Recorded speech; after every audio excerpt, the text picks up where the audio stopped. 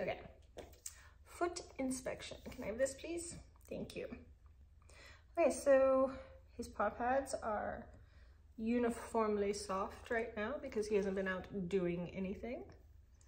There's not a whole lot of hair in between each one of his toes. His nails are fairly short, although I could probably get them a little bit shorter right now. And he doesn't have a whole lot of hair stuck on in between his paw pads. He has a couple of places where he's got allergies and he started to get a little bit pink and might have been considering chewing on himself. But we put the kibosh on that pretty quickly in this house.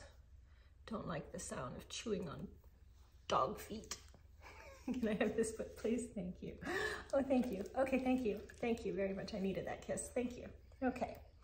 So aside from that, there's nothing stuck in between any of the paw pads.